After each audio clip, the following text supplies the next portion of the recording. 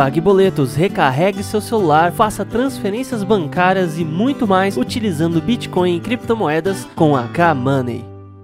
Olá pessoal, aqui é o Marcos Eduardo, sejam bem-vindos ao canal Dinheiro, seu canal favorito sobre mercado financeiro. Bom, e um projeto de lei novo em relação à infraestrutura do governo Biden foi apresentado e acabou pegando o criptomercado, os criptoentusiastas de surpresa.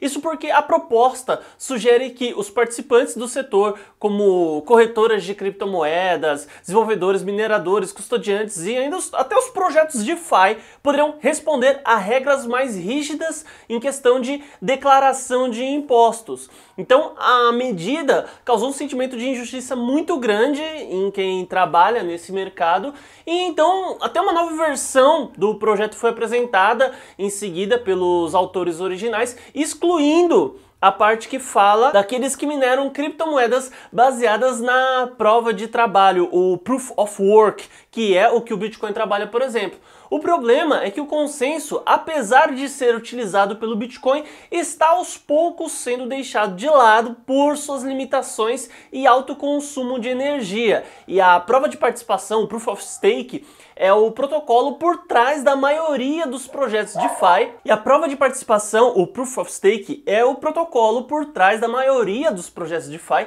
E a partir do ano que vem será utilizado também pelo Ethereum, a segunda maior criptomoeda do mundo. Bom, e para o CEO da FTX, que recentemente pediu divórcio aí da Binance, né? Caso a lei seja aprovada, os mineradores vão ter apenas duas alternativas. Fechar totalmente e parar de trabalhar com isso, ou dois, sair fora dos Estados Unidos, procurar um outro país para poder trabalhar. Em relação à declaração de imposto por projetos de finanças descentralizadas, na visão do Sam, que é o CEO da FTX, existem algumas revisões do projeto que poderiam até resolver o problema. Bom, e uma das alternativas do texto sugerido por um trio de senadores pede que algumas atividades sejam então excluídas da proposta original, que são exatamente a de validação de transações de razão distribuída, venda de hardware ou software cuja única função seja permitir que uma pessoa controle as chaves privadas e, por fim, desenvolvimento de ativos ou seus protocolos correspondentes para uso de outras pessoas. Mas nada disso, obviamente, serviria para o mercado cripto e deixaria contente os criptoentusiastas ou até mesmo os grandes players, porque o cara que busca cripto, normalmente, ele busca o distanciamento do Estado, ele busca liberdade, e a cobrança de imposto é justamente o extremo oposto da liberdade individual.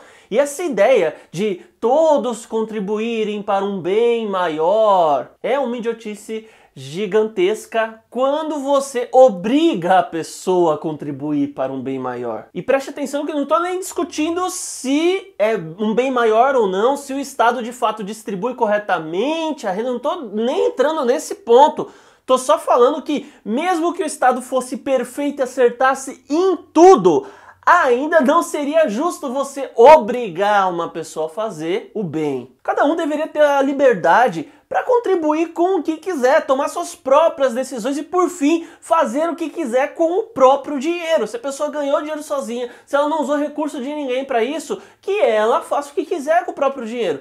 Mas voltando para a lei em questão, o Senado dos Estados Unidos então já votou no domingo a favor da emenda ao projeto de infraestrutura do presidente Joe Biden e foram 68 votos contra 29. E então a imposição de requerimentos fiscais a autores não custodiantes, como mineradores e desenvolvedores de software que não registram informações de clientes. Então foi tudo aceito, pessoal.